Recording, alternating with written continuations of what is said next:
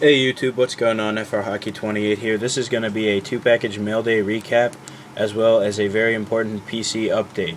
So let's start off with the recap. First we have a baseball PC Mailday. This is the COA card for the actual card. There's the hologram right there.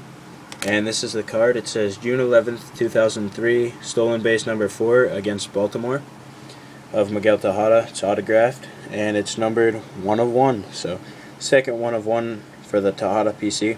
Really like the look of this, and a nice pickup.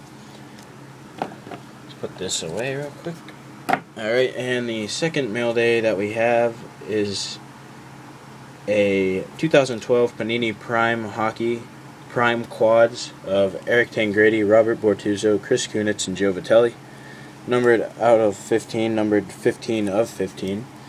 2 break, 2 color on the Tangradi, 3 break, 2 color on the Bortuzzo, 3 color, 3 break on the Kunitz, and 2 color, 1 break on the Vitelli as well. So really nice card, and the seams are actually popping out of the card. It's really cool.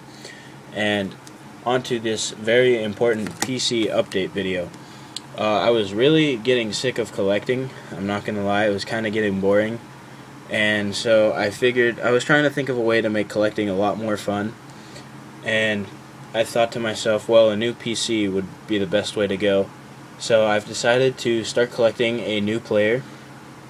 This player I have been thinking of collecting for a pretty long time now, and he does have a lot of cards, and he has a lot of cards in new products, which is why I was getting tired of collecting Tangradi, because he just has nothing in new products at all. He has nothing in the cup, and I think 1 or 2 cards in Prime.